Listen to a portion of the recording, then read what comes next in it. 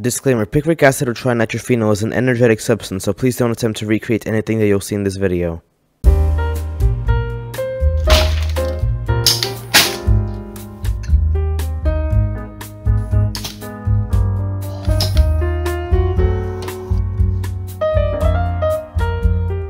I have to talk with YouTube for a second, so if you're not to YouTube, skip to 032. This video is in accordance with YouTube's firing policy, and as you can see in this little animation that I've prepared here, there are also many other channels that have done videos about this topic.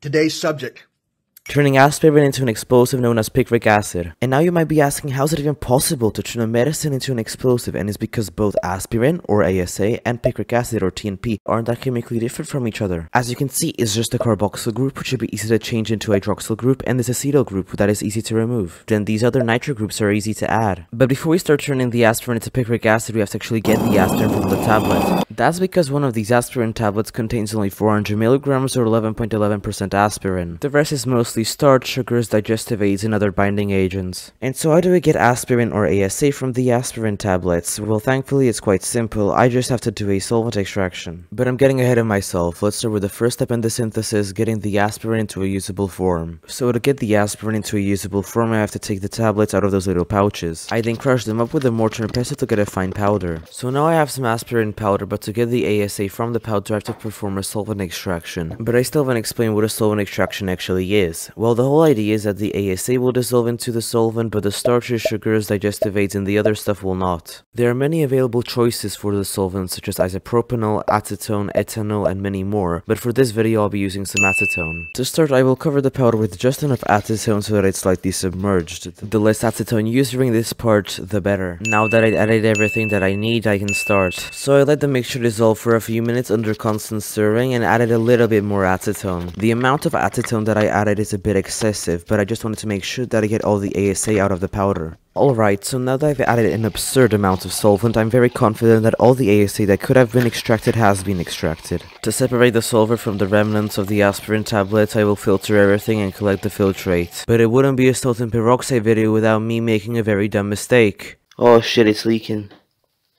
Oh fuck.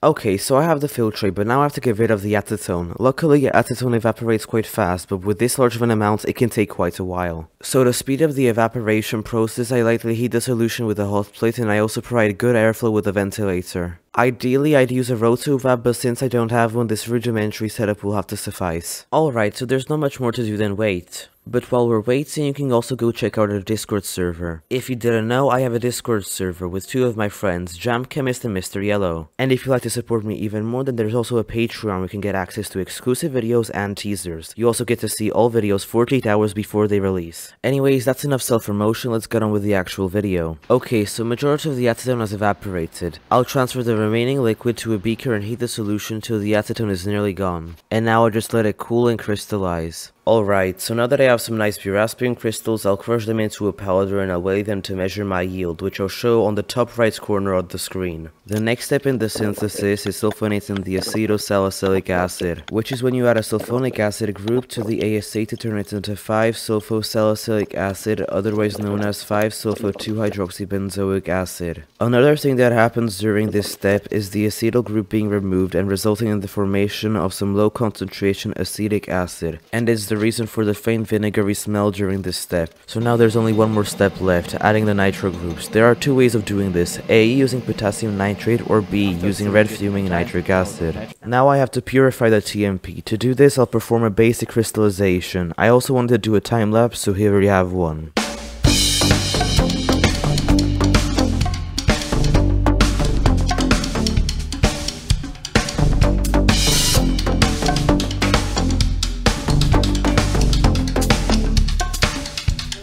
Perfect, now I have some clean TNP.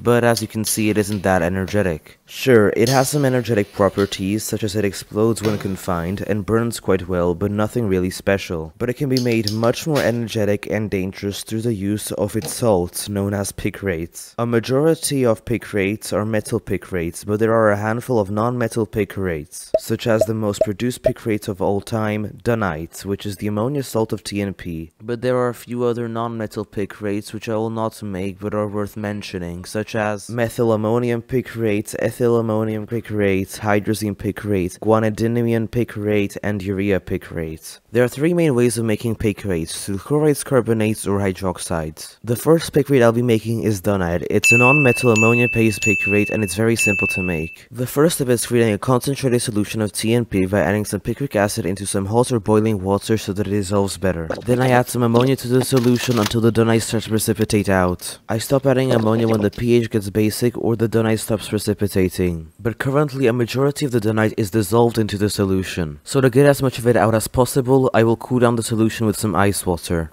Now just to filter the solution, dry it in a desiccator and then finally light it.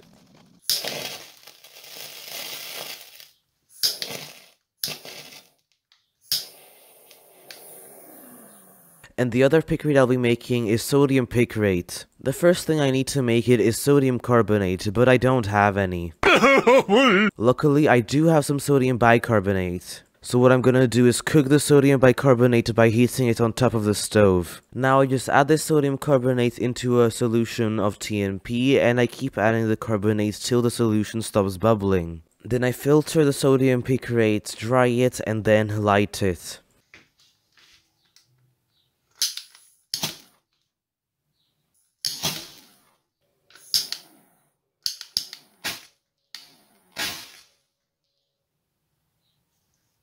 Thanks for watching the video till the end, and for those who are interested, go check out my friend Jam Chemist. He has a video about making a bunch of picrates which I didn't cover. Also go check out my second channel, Peroxides Without Salt, and sorry for taking 6 months to make this video. I got distracted by making a bunch of picrates which I didn't even end up covering. Anyways, I hope you enjoy the remainder of your day, and goodbye!